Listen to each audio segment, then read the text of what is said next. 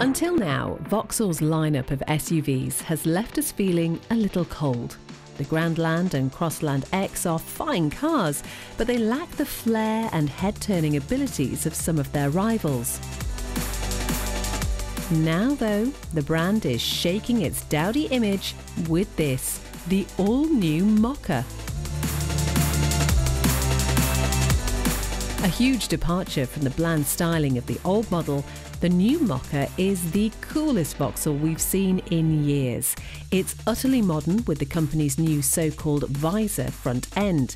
At the back, the striking design continues with some slim rear lights and bold Mokka badging along the tailgate. And the good news continues to the cabin, where it looks like no other Vauxhall SUV we've ever seen.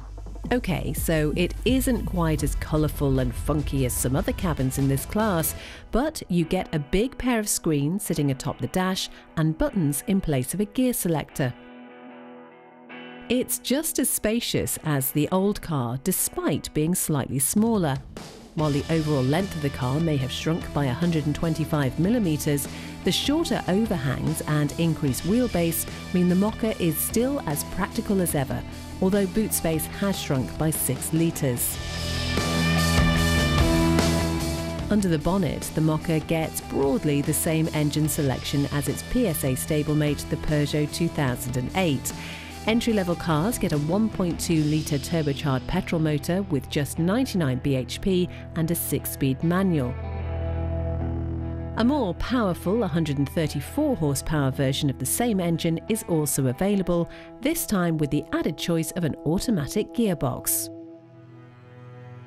A diesel version is also available with 109 bhp, capable of well over 60 miles per gallon.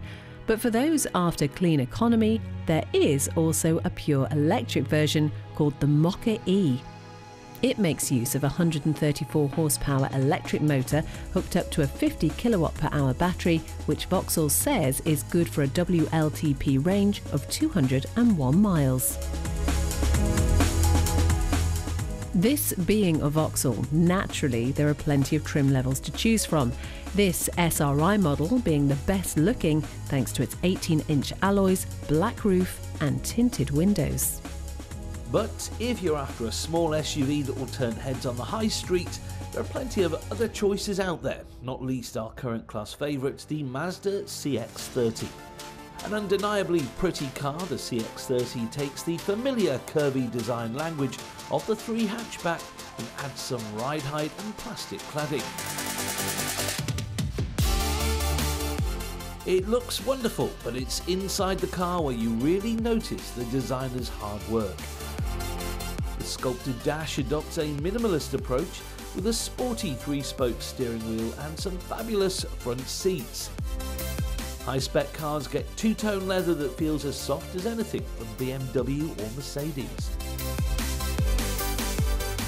In fact, we'd argue that the CX-30's interior is nicer than equivalent crossovers from any German manufacturer. It isn't just the design that's good, the quality is fantastic too. The infotainment works well, while there are just enough physical buttons to keep everything simple while on the move.